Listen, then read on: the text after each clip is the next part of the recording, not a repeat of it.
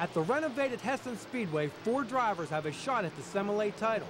Number 56, Brian Musselman, and the 88 of Brian Wyatt have battled for the top spot all season.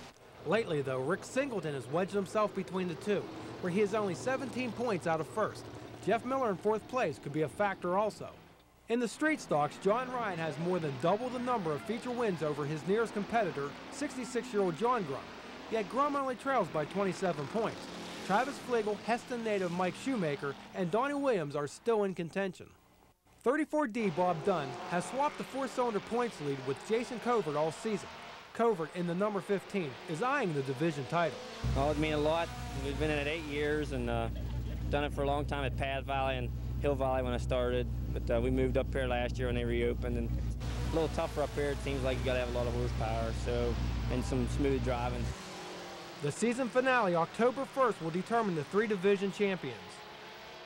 Sorry, we have no points totals from Jennerstown, but we can tell you that Charlie Cragen, the NASCAR Winston Racing Series Northeast Division leader, may have been affected the most by last night's rainout.